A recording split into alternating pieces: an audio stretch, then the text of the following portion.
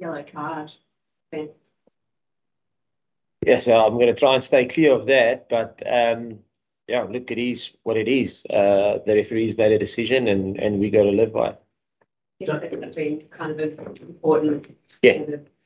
No, yeah. I think the yellow card obviously came at a time, especially I thought they capitalized nicely on it. So yeah, it was a tough one when you lose a 9, especially on defense. Yeah. Sorry, Jacques, why are you trying to stay clear of it? No, we don't.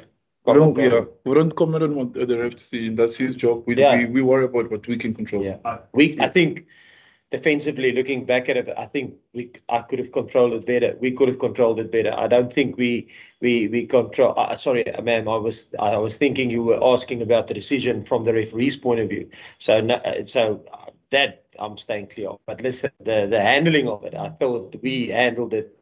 Not staying clear, but I agree with it. If it's a penalty, if it's a yellow card, it's a yellow card. I just thought we could have handled it better. And when I say we, I mean us as a team, coach and player.